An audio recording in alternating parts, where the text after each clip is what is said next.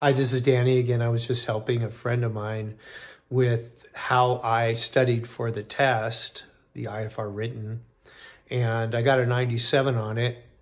And it wasn't because I'm smart, it wasn't because I'm young and my mind is fresh.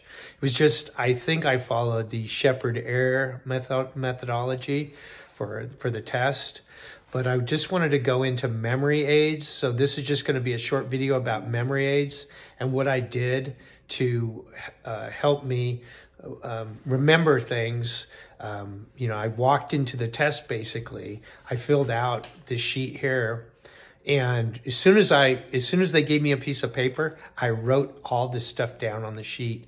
This is the sheet that I use to answer questions, the sample test bank, the question bank. This is the sheet that I use for that. And I don't try to do stuff in my head. I just kind of come up with my own little memory aid sheet.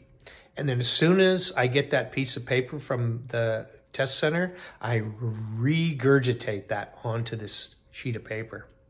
And it's so much easier to study because you're not trying to memorize things.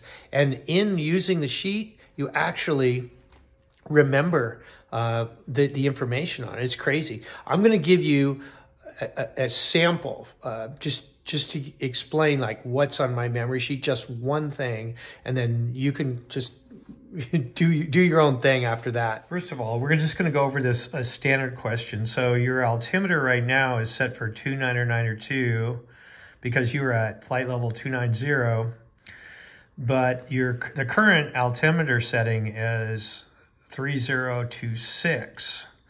So what will your altitude indicate if you're at MSL? So this is an example of a memory sheet that I created myself. Sheppard Air has many of these that they do for you, and it's $45 plus you get a test bank, and that's the whole reason that I got a 97. But these are just barometer setting questions, and I'm just giving you an example of what you could do on memory sheet. So our current altimeter is set lower than what the local setting is. So our current altimeter is set lower.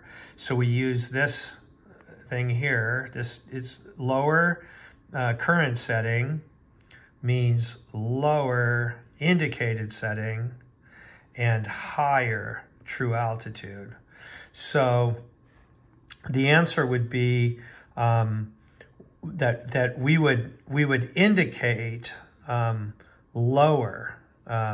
If we were at MSL, true altitude, we would get an indication lower. So if we were at MSL would be higher than the indication that we would get.